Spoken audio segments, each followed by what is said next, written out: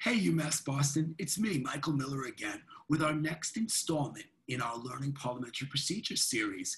In the last meeting we had, we talked about the whys and wherefores of using parliamentary procedure, and we also discussed making motions as the basic unit of decision-making in our organizations. Today, we're going to talk about ways that you and your members can interact with motions that are on the floor in order to make them better, more effective, and more serving of the aims of your group. So let's get right to it. Let's talk about a motion to amend. Why? Why would you want to amend a motion? Well, it's used when you want to change the motion that's on the floor or add or omit words, right? You want to make the motion better in some way or another. Now, keep in mind, what this means is there's a main motion on the floor and you're making a motion on that motion. In other words, you're motioning or moving to amend it, right? So just like any other motion, it requires debate, and a majority of the members have to vote yes to change it, right? So let's make this easier for you by putting it into kind of a real life situation. So we're at the meeting, right? And a motion has been made as such.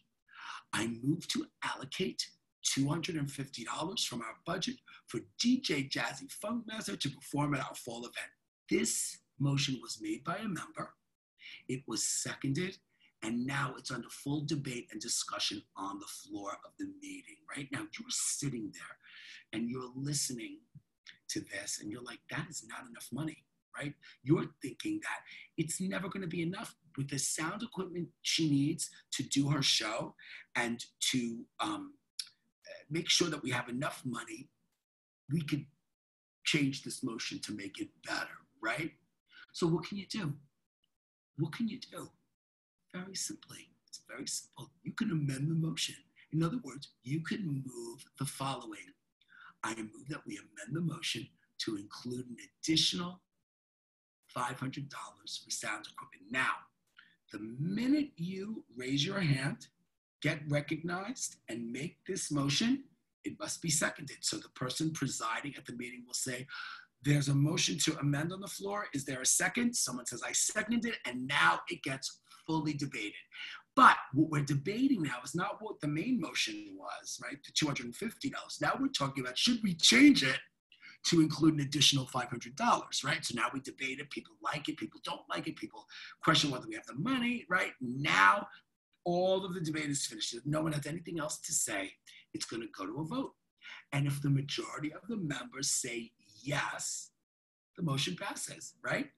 And then this is what automatically happens. That motion changes. And now it's moved to allocate $750 from our budget for DJ Jazzy Funkmaster to perform at our fall event, right? So in other words, the $500 gets added, right? Because people agreed with your motion to amend and voted in favor of it. Now, what happens if it fails? What happens if people say, no, you don't know what you're talking about, you're wrong, right? What would happen? Very simply, if the motion doesn't pass, it goes back. And we begin debating on the $250 again until that goes to a vote.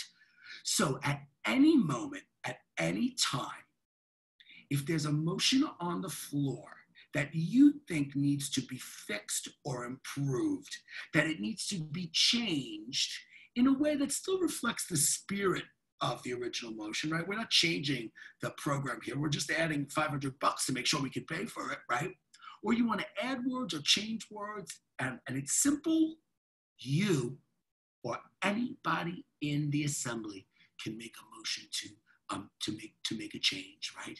Do you realize how empowered that makes your members? That everybody's involved and everybody can express what they think is best when a motion is on the floor and your group is about to make decisions. I hope that you found this enlightening about making amendments. I hope that you'll choose, when appropriate, to make amendments. And if you have any questions, you know you can always reach out to me at msmtrainsyou@mac.com. That's the best way. That's my true email. And I'll be happy to discuss amendments or anything related to parliamentary procedure with you. I look forward to seeing you in our next installment when we discuss other ways to interact with motions that are on the floor. I hope that you'll join us for our next installment.